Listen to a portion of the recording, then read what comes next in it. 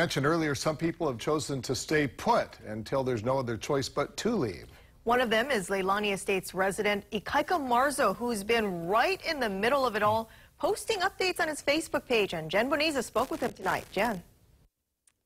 Marissa, Ikaika Marzo is from Lower Puna, and he says he and his family lived through the Kalapana eruption. But he tells me this was different. Though things have quieted down, he says he thinks this event is far from over. Ikaika Marzo has been in the thick of things all day, posting updates on social media about the historic eruption in Leilani Estates.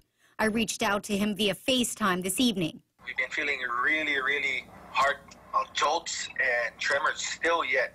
And some of the activity has subsided already, but it's not done. I don't think it's done yet. He says he was just one block from Mohala Street this evening and could still see energy and movement. There's still plumes going out. There's a couple cracks that is close by that still have steam coming out. So that's an indication that there could be eruption. There's a lot of glow, a lot of fires. He tells me most residents evacuated despite their worry and the fear of the unknown. The community still can't believe this is actually happening. Disbelief, didn't ever think it was going to ever happen in Leilani Estates, ever in my lifetime, ever in their lifetime. So everybody's shocked, sad. Marzo says he will stay in Leilani Estates until he's forced to leave.